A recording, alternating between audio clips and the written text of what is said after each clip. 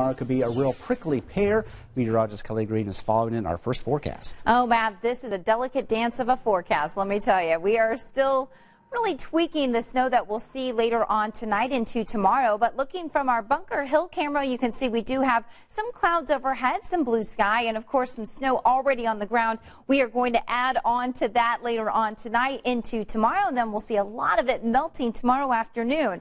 So here's a look at our satellite radar. The environment very dry, so we're trying to saturate it with some moisture in the upper levels. So we're starting to see some snow falling in southern Indiana. This is going to eventually move a little bit farther to the north, and that will bring us some snow later on tonight.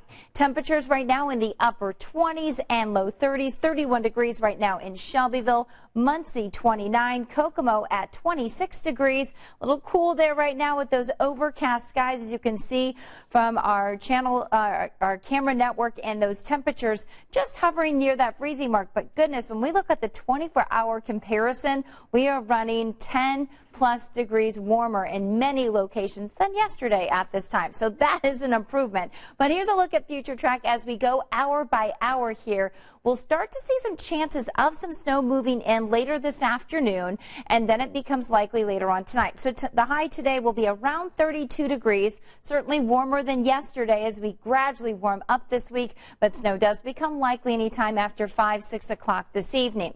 And we do have a winter weather advisory that's in effect. And again, a lot of this is covering that I-74 corridor. This is where we think the best chances of seeing some more of that accumulating snow will be, and it does, of course, include Indianapolis. So as we go through the evening hours, we'll start to see the snow chances increasing. And as we pause this at 7:30, you can see the snow starting to push in a little bit closer towards that Indianapolis area. As we go in the overnight, that's when I do think we'll see the steadier snow and increasing with some bursts of heavier snow as well after midnight right through that morning drive time. So this is at 6 a.m. We'll see some pockets of heavier snow developing, and we could also see it mixed in with a little bit of freezing rain, and that is because we're going to see a little bit of a warm inversion in the upper levels, allowing some of this snow to actually melt a bit before it makes its way to the surface, and that can cause some of that liquid to freeze on these surfaces that are below the freezing mark. So that's definitely going to be a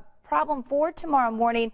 We'll continue to monitor that for you. But for the most part, we do expect to see around 1 to 3 inches possible out of this storm system. The better chances of the snow will develop after midnight tonight through about 6 o'clock in the morning. So as we get into tomorrow afternoon, we'll start to see things improving. In fact, some of that snow is going to melt. Temperatures will climb to around 40 degrees tomorrow afternoon. Now, as we get into Saturday, another storm system pushes in. This one is going to allow warm air to push in and some showers. Rain will be the main story as temperatures soar into the mid-50s by Saturday afternoon. It's also going to be a breezy day with those winds picking up out of the south, sustained between 15-25 miles per hour. We could see gusts on Sunday around 45 miles per hour, so something we're going to continue to monitor for you for this weekend. For today, we'll see those temperatures around 32 degrees, some scattered snow showers this afternoon, becoming more likely late tonight into tomorrow morning. High of 40 degrees tomorrow afternoon. The rain moves in. All of that snow will melt as temperatures climb to 55.